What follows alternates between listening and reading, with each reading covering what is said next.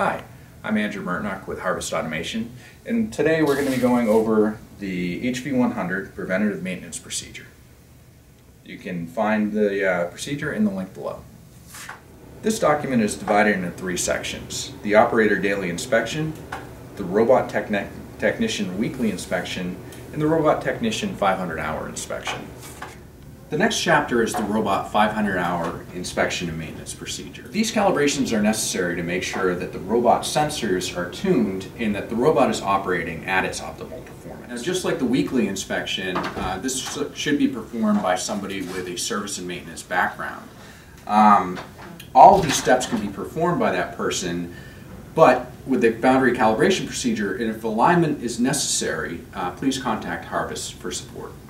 The first thing we're going to do is fill out the top of the form. Again, we're going to fill it out with the robot name and serial number, the robot operating hours, the date that the inspection was done, and who was inspected by. So the first item is to go through the Robot Technician Weekly Inspection Reports to make sure there's no trends or there's no repairs that are needed. So the next few items have to do with calibration.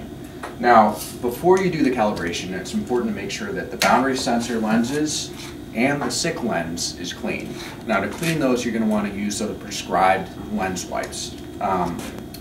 You're also going to want to make sure that if you have pneumatic tires, the tires are fully inflated. They should be inflated to 21 psi plus or minus 1 psi.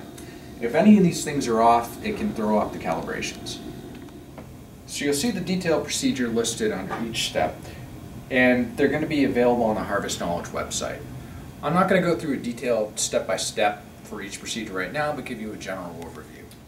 So the first calibration you're going to perform is the wheel and SICK yaw calibration. Now, to do this, the robot's going to measure the tire diameter and it's going to measure the angle of the SICK. Now, it's going to use this information to create a lookup table that will allow the robot to perform accurately. The next calibration is the gyro calibration. Now, to do this, the robot is going to look at the calibration fixture and rotate in both directions. It's going to create a table that corrects for the error in the gyro. There's no alignment for this. This is for a surface-mounted component on the card cage. So the calibration is all that's necessary. The next calibration is the boundary sensor calibration. Now, to do this, the robot is going to measure the alignment of the boundary sensors to see if they're in tolerance and to see if any adjustment is needed. Next, we're going to remove the wheels and clear away any ground cloth or debris that's in between the hub and the bearing housing. Now, the very first thing we're going to do when we do that is to tip the robot on its side. And when we do that, we want to make sure that there's a soft piece of material like foam that's leaving the boundary sensor supported so that there's a gap between the boundary sensor and the bench that it's sitting on. It's important to do this because it will keep the boundary sensors aligned, it'll keep the frame in good shape.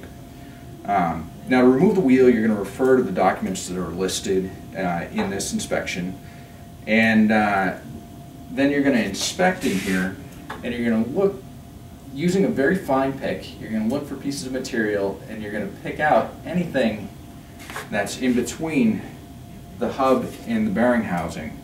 Now, you're going to know when you're done when you can see a little bit of daylight in between those two pieces, and it's important to do this.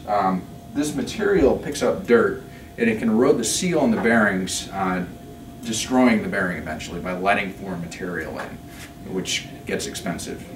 The last two items are looking for faults in the fault log and uploading logs and BBRs. As with any step in this procedure, if there's a yes, make sure you note it in the column and put the notes below.